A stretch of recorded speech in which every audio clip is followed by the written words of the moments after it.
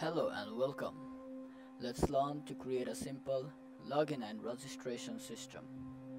This is one of the simplest projects to start with to learn about file system in C++. The project involves a user registration process by asking username and password.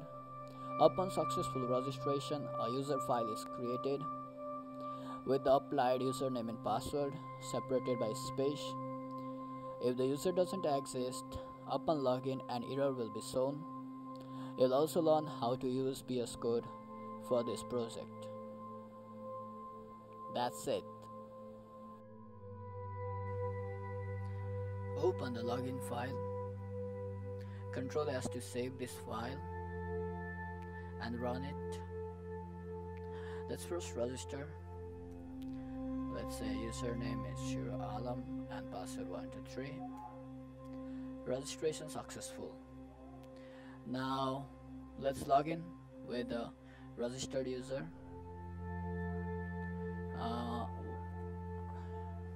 Hero Alam is our username and I think the password was 234.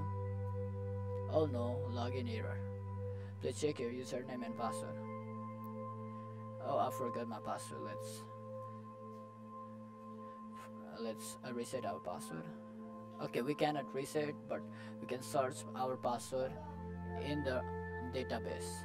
We created, actually it is a text file and our username and password is being saved here. So when we try to search our ID by username, it gives us password.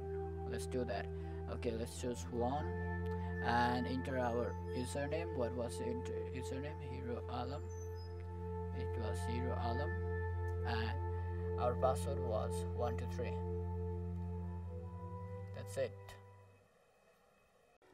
Okay, let us first create a folder and a login.cpp file into it. Open that CPP